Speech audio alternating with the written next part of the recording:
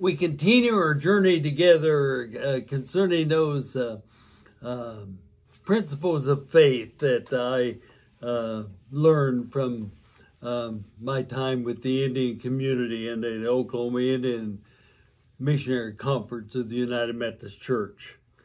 This week I begin with the story of a meeting in our home with the United Methodist leadership in Oklahoma, both Oklahoma Indian Missionary Conference and the Oklahoma Conference.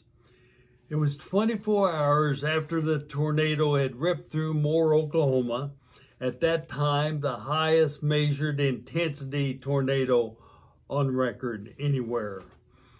We spent several hours that evening in conversation of how we could best bring the resources of the United Methodist Church in ministry to this event.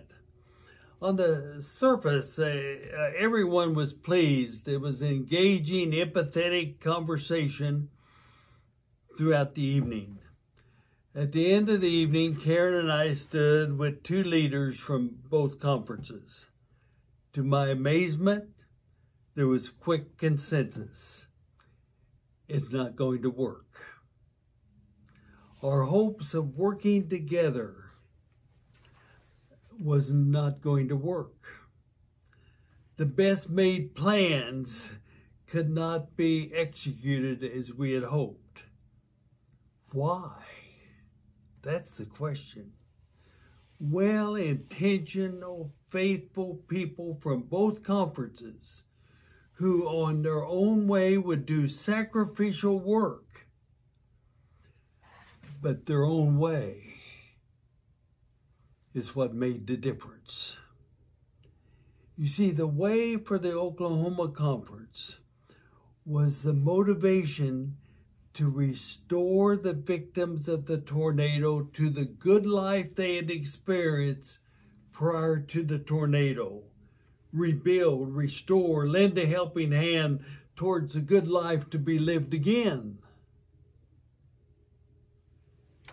The way for the Indian community was a foundational understanding of life, that life is tragic. The motivation in response to the tragedy of the tornado was to walk the journey with persons in responding to the terrible tornadic event. The good life could not be restored, for tragedy changing lives. Oh, to be sure, a house could be rebuilt, but lives could not be restored, for lives are changed forever as a consequence of the tragedies that occur. Indeed, the life before the tornado could not be restored, for lives were changed. A radical difference meant that the two conferences worked alongside each other for a couple of years, both serving in their own way, but not together in motivation. Why? Because the motivation for serving to restore the good life and the motivation of responding to the life-changing tragedy was so different. You know how it happens. Let's get to work. That's different than let's sit down and we want to listen to your pain, to your stories of grief, to your stories of resentment. Share your pain, share your stories. As long as it takes, we'll listen. And whoever we need to be with you, we will be. You see, the basic understanding that life is tragic encompasses all of life, including death. Death is tragic. Radical separation takes place. The journey of life is composed of how we respond to tragedy. This encompasses the belief that the Great Spirit does not cause tragedies of life, but the Great Spirit is on the side of human beings responding to life as tragic. In the aftermath of the tornado, the governor of Oklahoma publicly referred to the tornado as an act of God. Who quickly, publicly responded to the governor by saying, no, God did not cause the tornado. God is on our side, being the force of love, helping us to respond to the tragedy of the tornado. Who spoke publicly to the words of the governor? The Indian community of which I was a part. Oh, what a learning for me. It confirmed for me that being must precede doing. For doing to be understood and accepted, being must be experienced. It confirmed for me that faith is not inseparably linked to the good life.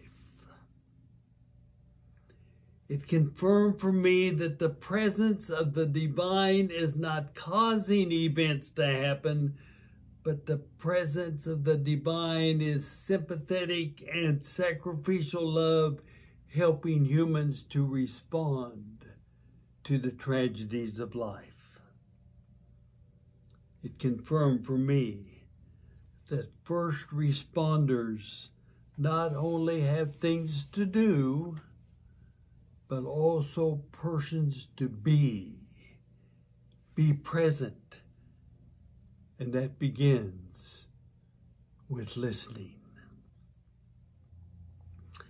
Yeah, I learned from the faith community of the Indian community the understanding that life is tragic and that the divine, the Great Spirit, is on the side of humanity, is on our side as we respond to the tragedies of life with faith, in love, undergirded by hope that the good life, not that the good life can be restored, achieved, but that in whatever way we experience the tragedies of life, the divine presence of love is sustaining, strength-giving, always new, always fulfilling. You see, this understanding of life works for the permanently poor as well as the privileged affluent. The experience of the good life is not faith-related.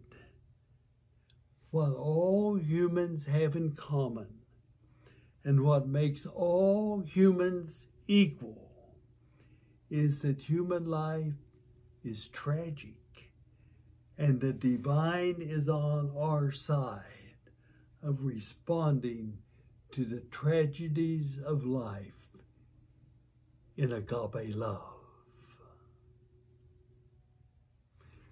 Let me say that once more. What all humans have in common and what makes all humans equal,